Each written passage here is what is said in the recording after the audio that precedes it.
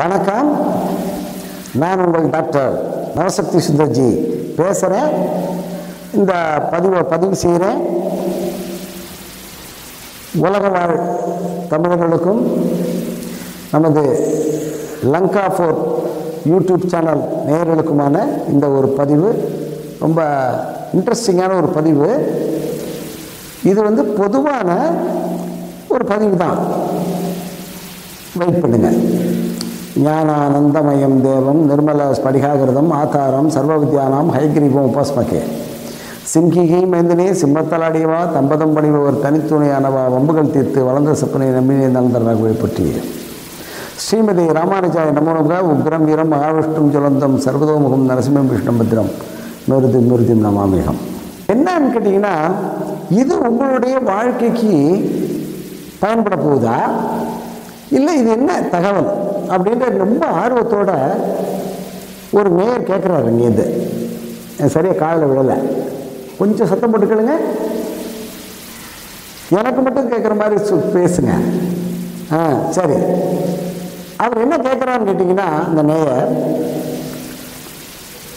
நம்ம தமிழகத்தில் முதலமைச்சராக சுதந்திரம் அடைஞ்சதுக்கப்புறம் எத்தனையோ பக்தவச்சலம், காமராஜ், ராஜாஜி, ராஜகோபாலாச்சாரி, கலைஞர், அப்புறம் பார்த்திங்கன்னா எம்ஜிஆர், அதுக்கு அடுத்தபடி பார்த்திங்கன்னா டாக்டர் ஜெயலலிதா, இந்த மாதிரிலாம் ஆண்டுட்டாங்க.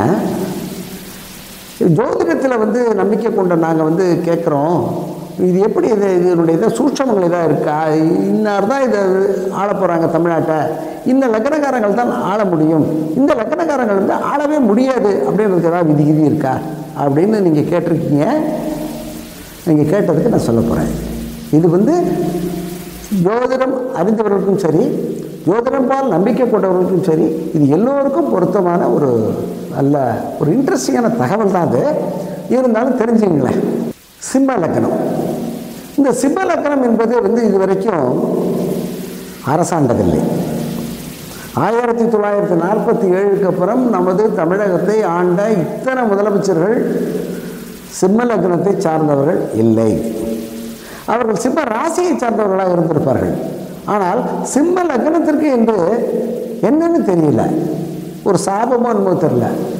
சிம்ம லக்னம் நிறைய கூட்டத்தை பார்க்கலாம், நிறைய ஆட்களுடைய கவர்ச்சிகளை ஈர்க்கலாம். அவர்களுடைய தொழிலே மக்களை ஈர்க்கக்கூடிய தொழிலாக கூட அமையலாம். அவர்களுக்கு வேற ஒரு தொழிலின் வாயிலாக மிகப்பெரிய கூட்டத்தை கூட்டக்கூடிய வல்லமையும் சிறப்பும் மேன்மையும் உங்களுக்கு அமையலாம். இப்படிப்பட்ட இவ்வளவு அமைப்புகளும் கொண்ட பார்த்திங்கன்னா சிம்ம லக்னத்திற்கு 3-10 கூடிய சிம்ம லக்னம். அது தகவல் தொழில்நுட்பத்துறையோட, டிவியோட, சினிமாவோட தொடர்பு கொண்ட துறையாகத்தான் சிம்ம லக்னத்தை சேர்ந்தவர்கள் இருந்திருக்கிறார்கள், இருந்தும் வருகிறார்கள். அவருடைய தொழிலும் பார்த்திங்கன்னா சுக்கரனோட சம்பந்தப்பட்ட தொழில் தான், சினிமா தான். இப்படி இருந்தும் கூட இவ்வளவு கூட்டத்தை பார்க்கக்கூடிய, இவ்வளவு மக்களை, ஏகோபித்த மக்களை கவரக்கூடிய அவ்வளவு வல்லமை படைத்த இவர்கள் சிம்ம லக்னமாக அமைந்து விட்டால் அரசாட்சிக்கு வருகிறார்களா என்று பார்த்தால் இதுவரைக்கும் வரல. சரி, இதுவரைக்கும் வந்தவர்களில் பார்த்தோம் சொன்னால், டாக்டர் கலைஞர் எடுத்துக்கிட்டோம்னா ஒரு ரிஷபராசிக்காரரு, கடகலக்னத்தை சேர்ந்தவர். டாக்டர் ஜெயலலிதா எடுத்துக்கிட்டிங்கன்னா அவங்க பார்த்திங்கன்னா அவங்க மிதுன லக்னத்தை சேர்ந்தவர்கள், சிம்மராசியை சேர்ந்தவர்கள், மிதுன லக்னம் தான். அடுத்தபடியாக பார்த்தால் பக்தவச்சலமோ ராஜாஜியோ யாரை எடுத்துக்கொண்டாலும் யாருமே சிம்ம லக்னமே கிடையாது. சிம்ம லக்னத்தை சேர்ந்தவர்கள் வரவே இல்லை இது வரைக்கும். அப்படி இருக்கும் பொழுது இந்த நம்மளுடைய முதலமைச்சருடைய பதவிக்கு பார்த்திங்கன்னா போட்டி போடுறது பார்த்திங்கன்னா ஏகப்பட்ட சிம்ம லக்னக்காரர்கள் தான் இந்த தினம் போட்டியில் கியூவாக நிற்கிறார்கள். கமலஹாசனை எடுத்துக்கொண்டால் அவர் ஒரு மீனராசியை சேர்ந்தவர், சிம்ம லக்னத்தை சேர்ந்தவர். அடுத்தபடியாக எடுத்துக்கொண்டால் டிடிவி தினகரனை எடுத்துக்கொண்டால் அவர் ஒரு விருச்சிக ராசியை சேர்ந்தவர், சிம்ம லக்னத்தை கொண்டவர். அம்மா தியாக தலைவி சின்னம்மாவை எடுத்துக்கிட்டிங்கன்னா அவங்க ஒரு மீனராசியை சேர்ந்தவர், சிம்ம லக்னத்தை கொண்டவர். இதே மாதிரி யாரை எடுத்துக்கிட்டாலும் சரி, இப்போ இவரை எடுத்துக்கிட்டால் கூட நமக்கு ஓ பன்னீர்செல்வம் அவர்களை எடுத்துக்கொண்டால் கூட அவர்கள் ஒரு மீனராசியை சேர்ந்தவர், சிம்ம லக்னத்தை சேர்ந்தவர். இப்படி இந்த சிம்ம லக்னத்திற்குன்னு என்ன சாபம்னு தெரியல. தமிழ்நாட்டுக்கு சிம்ம லக்னத்தில் அமர்ந்தவர்களை நிரந்தரமாக உட்கார வைத்து பார்த்து அழகு பார்க்கக்கூடிய அந்த ஆர்வமும் சந்தோஷமும் தமிழ்நாட்டுக்கு இல்லையா, இருக்கா, ஒன்றும் தெரியல. இருந்தும் கூட இன்றைய தினம் ரொம்ப முன்னணி நிலையில் அப்படி அது இன்னொரு உத்தரவிட்டேன். நமது இவருக்கார விஜயகாந்த் மக்களுடைய ஏகோபித்த ஒரு அன்பையும் பாசத்தையும் கொண்ட விஜயகாந்த் சிம்ம லக்னத்தில் பிறந்தவர். அவராலையும் வர முடியல இது வரைக்கும். அவர் முயற்சி எல்லாமே ஓரளவுக்கு பாதியிலே நின்று விட்டது. இப்படி சிம்ம லக்னத்திற்கும் இந்த தமிழ்நாட்டினுடைய முதலமைச்சர் பதவிக்கும் ஏதோ ஒரு சூட்சம முடிச்சு என்பது ஒன்று இருக்கிறது. இந்த காலகட்டத்தில் தான் நமது சூப்பர் ஸ்டார் ரஜினிகாந்த் அவர்கள் அந்த பதவிக்கு வந்துவிடலாம் என்ற நோக்கிலே மக்களுடைய ஏகோபித்த ஆதரவுடன் அதில் அமர வேண்டும் என்ற ஒரு நிலையினை அவர்களுடைய ரசிகர்களும் விரும்புகிறார்கள். தமிழகத்தில் ஒரு குறிப்பிட்ட சாரார், குறிப்பிட்ட மக்கள் அதை ஏகோபித்த வரவேற்புடன் அதை வரவேற்று அதை எதிர்பார்த்து கொண்டிருக்கிறார்கள். அப்படிப்பட்ட அந்த மிகப்பெரிய சூப்பர் ஸ்டார் உலக அளவிலே அவர் கவர்ந்து இழுக்காத நாடே கிடையாது. அப்படியே கவர்ந்து இழுத்து தன்னுடைய இதில் அப்படியே கொண்டு நிப்பாட்டி வச்சிடுறாரு.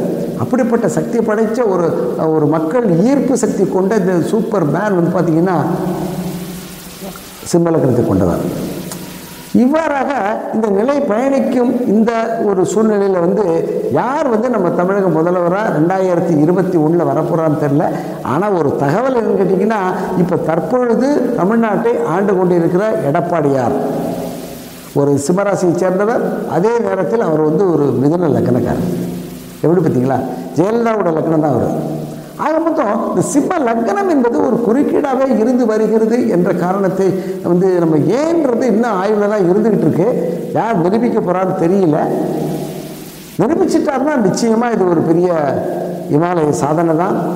நிச்சயமாக ஒரு புக்கு போட்டோம்னு சொன்னால் இதுவரைக்கும் இத்தனை 70 ஆண்டு காலமாக 72 ஆண்டு காலமாக தமிழகத்தை ஆளாத சிம்ம லக்னம் அப்படின்ற ஒரு தலைப்பு கொடுத்து ஒரு பெரிய புக்கே போட்டுடலாம்.